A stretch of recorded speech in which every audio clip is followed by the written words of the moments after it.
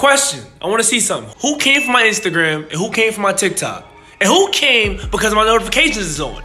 I fuck with you. I told you, we getting real active on YouTube. I'm probably gonna start posting 3-4 times a week, man. So subscribe to the channel, turn the notifications on, like the video, comment on the video, everything that the YouTubers say. Take y'all through running a dig from the outside release, running that corner straight kind of corner route, and running a comeback versus press man. Like everything else, let me know what route y'all want to see. I hope this helps. I'm gonna get back to my workout. Enjoy the video. Ahhhwiiwiiii! I saw y'all comments. Y'all want to see that dig route. I got you. Like I always say, you know where you're going. He doesn't. Use that to your advantage. When you run an outside release dig, you either want to club him by and come underneath him or go over top and keep it flat. And that's just knowing your defender. If he's running step for step with you, it'd be a lot easier for you to stop and just throw him by. But if he's playing in your back pocket, you have to go over top or you're going to get caught up with him. Once I decide I'm going over top, I want him to think I'm running a comeback. And that's where your false indicators come in. When you look back and rise up, a smart DB is automatically thinking comeback. I sit it down for an extra step so he can think, oh yeah, I'm on that. And then I get up out of there. It's just all deception. Weekly reminder, don't forget to use y'all damn hands. But you can see the deception a lot better here. Once I decide I'm going over top, I'm really selling that comeback. You can see I'm turning my body, so he's really biting on that comeback. The biggest key with this route is patience and detail. Exaggerating your comeback and then being patient enough to let it develop. Let him commit to that comeback before you come out of that break. Watching the full speed, I come off the ball, push vertical, peek back, sit in that comeback, and I get up out of there. Fun fact, I knocked myself out right here. I was asleep.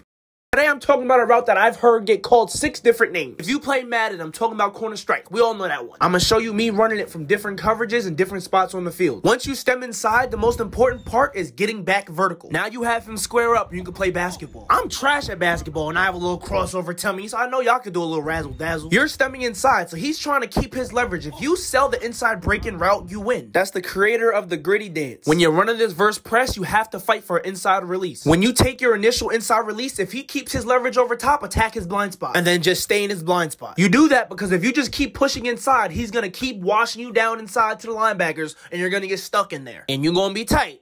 Cut it out. Watching him full speed, I get inside, get back vertical, shift my hips, and I get up out of there. Not the best ball, but you know, what are you gonna do? When you take your inside release, if he dives hard over top like this, just put your foot in the ground, throw him by, and come underneath him. True freshman year at the University of New Hampshire. He's fighting to stay over top of me, so I just threw him by. My first college touchdown in my celebration game was still trash.